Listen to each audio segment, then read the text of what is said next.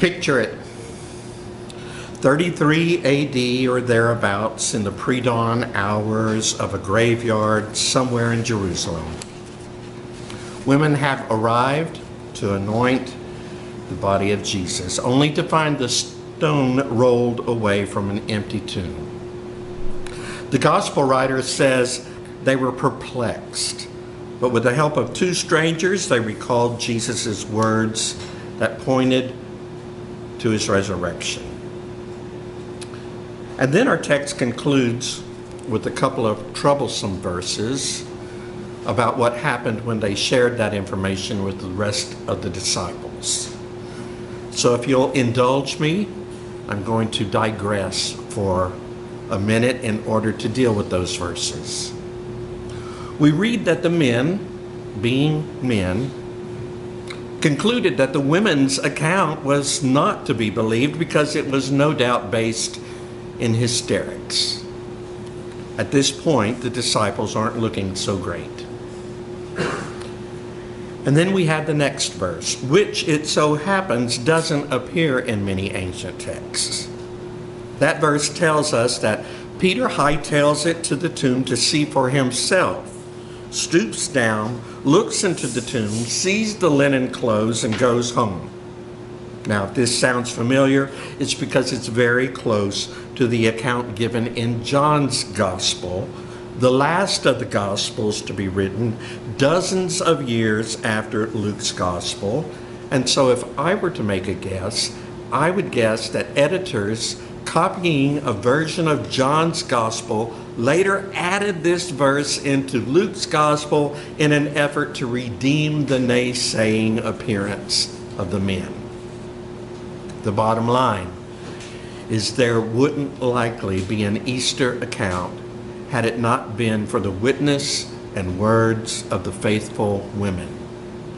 The men would not have known what happened at the gravesite were it not for the women. But you and I know what happened, don't we? And there's plenty of artwork to clarify all the details. Almost all the paintings with which you and I are most familiar depict Jesus, whether scantily clad or fully robed, rising into the air, sometimes with unconscious guards fainted dead away in fear, littering the ground like so many fallen leaves. That's pretty much the way Christian artists have depicted the event over the centuries, or at least the artists of Western Christianity. Because you see, when Christianity split into the East and the West in 1054, each of them lost a piece of the puzzle.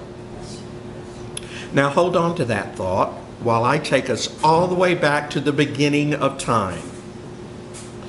In Genesis chapter 2, we are given the story of how God created from the dust of the earth, or Adamah in Hebrew, a non-binary, gender-neutral being called Adam, since its origin was from Adamah.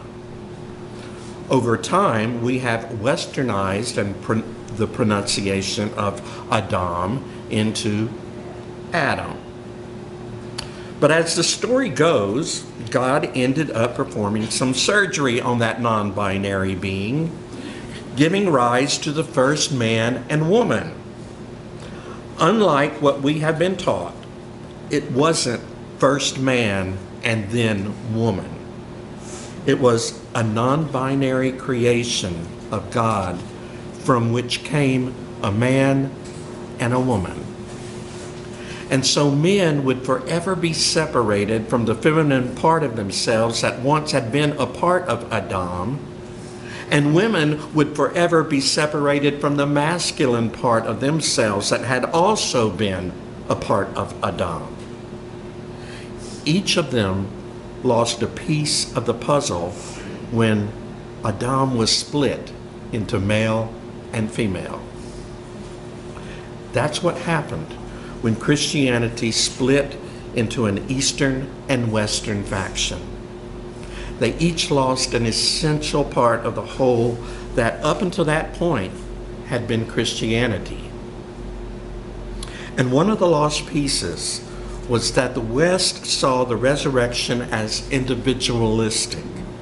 Western art often shows Jesus walking alone out of the tomb, and Western's theology declared Jesus rose from the dead as an individual. And that theology has influenced how we describe our relationship with Jesus. I invite Jesus into my heart. I accept Jesus as my personal Lord and Savior. And so Western Christians have come to see their relationship with Jesus as a personal one. But that's not the way the Eastern Church saw the resurrection. The Eastern Church saw it as a communal event. In Eastern Christian artwork, Jesus' resurrection is one in which he is pulling Adam and Eve, symbols of all of humanity, out of their own tombs. Bible scholar John Dominic Crossan writes, "The West lost and the East kept the original Easter vision." But I like Father Richard Rohr's description that both Eastern Christianity and Western Christianity tried to breathe the air of the gospel with only one lung. In Luke's gospel, the women went to anoint their personal friend and rabbi, but he wasn't there. In fact, within the account of the resurrection, as well as within Mark's gospel, Jesus makes no appearance in the graveyard. He's nowhere to be found because he is on the loose. Instead of hanging around tombs, waiting on individuals to show up so that he can be in a personal relationship with them, he is found roaming the countryside, pulling people from their own tombs of despair, fear, and ignorance. In fact, the verses immediately following today's text, he catches up with the disciples on the road to Emmaus. In other words, Jesus is not shown to be a personal savior of the apostles in Luke's gospel, but instead a savior of all sorts of folks, pulling them and each of us out of our own tombs of despair. Ours are the tombs of misogyny, racism, transphobia, and homophobia, which smother the souls of their victims. Tombs of powerlessness that the elderly feel as they age. Tombs of loneliness that can suffocate the spirit of a person confined to a nursing home. Tombs of shame that forever alter the one who has been sexually molested. And tombs of grief that close in on the person who has lost a loved one. All of us are in need of an Easter event in which Jesus reaches inside our tombs and draws us out from the hells that have kept us in chain. Not a one-time only event, but one that pulls us from our hopelessness over and over.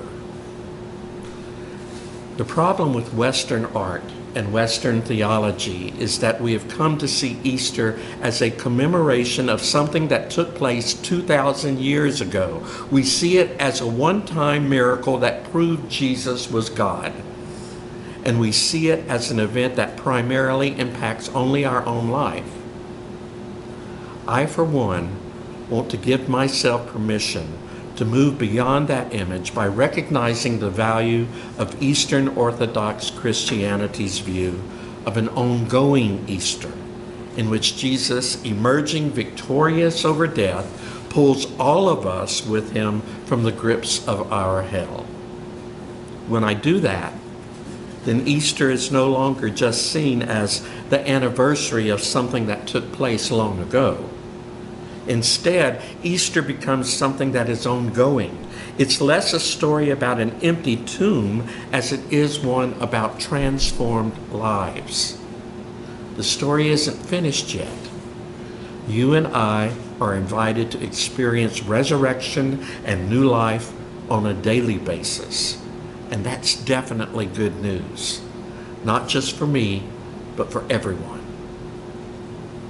The resurrection is not a single event, but a loosening of God's power and light into the earth and history, one that continues to alter all things, infusing them with the grace and power of God's own holiness. It's as though a door was opened, and what poured out will never be stopped, and the door cannot be closed. So happy Easter, everyone. Christ is risen. Christ is risen indeed. Amen.